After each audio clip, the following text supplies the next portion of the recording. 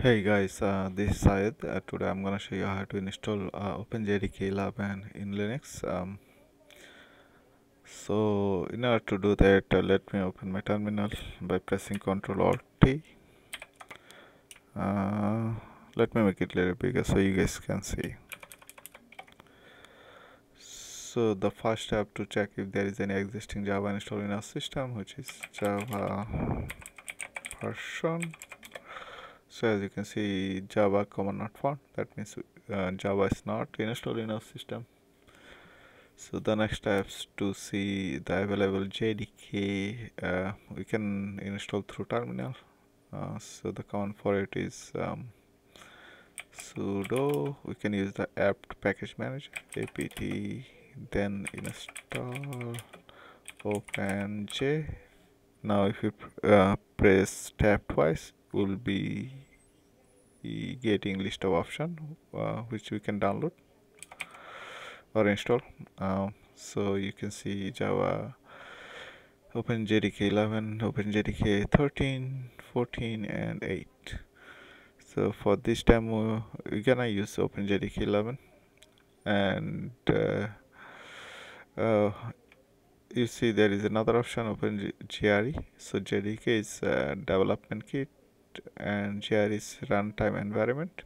So if you want to create a Java application, you need OpenJDK JDK, and if you want to run any Java application, then you need GRE. So for if you install JDK, then GRE will come with it, so you don't need to install GRE separately. So let me install JDK. So all you have to do, complete the name, so which is OpenJDK -11, then JDK. I'm gonna pass another argument, y argument, which is yes. So if there is any question during the installation, the answer should be yes. So if I press enter, should start installing JDK into a system. Oh, so first you need to do is enter the password. This is might not be for some of you, because if you required a password for the installation during Linux, then you need to pass it, otherwise you don't. So if you press enter, you should start installing OpenJDK into a system.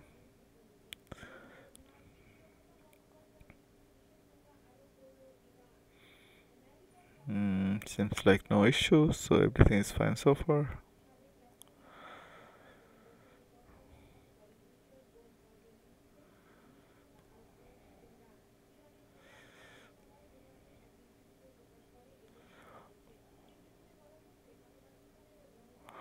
Okay, so it's done. Let me clear the logs.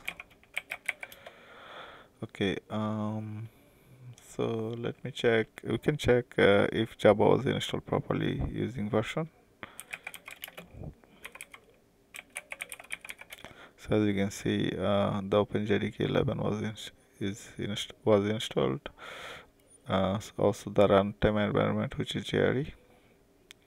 So let me create a sample file to see if everything working fine. So let me go to the download folder. We can see change directory to download. Actually, documents. Just documents. Let me see the list in the document folder. So you have it. Okay, let me create a sample directory, which is sudo dir open jdk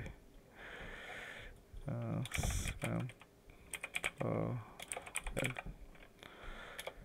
cd open. So then we can change the directory again to OpenJDK.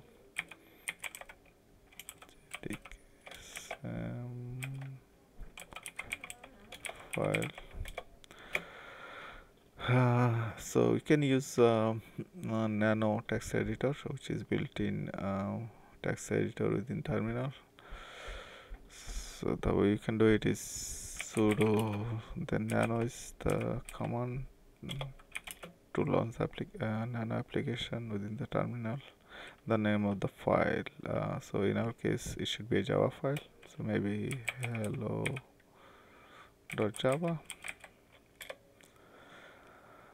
So now we can define the class public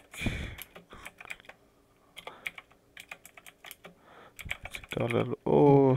So the name should match with the file name when you define a Java class. After that, we need to create a main method, which is public static void main string args.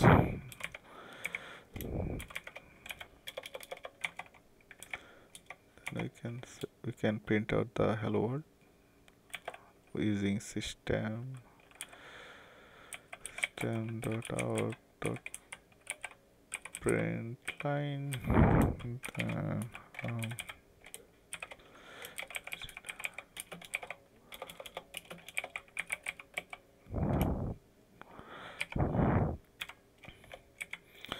So this line will print out the hello world if everything works properly. So we need to save the file first using Ctrl+O. So the file name is hello.java. That is right. We can just press enter, and we can use Ctrl+X to exit out. Okay.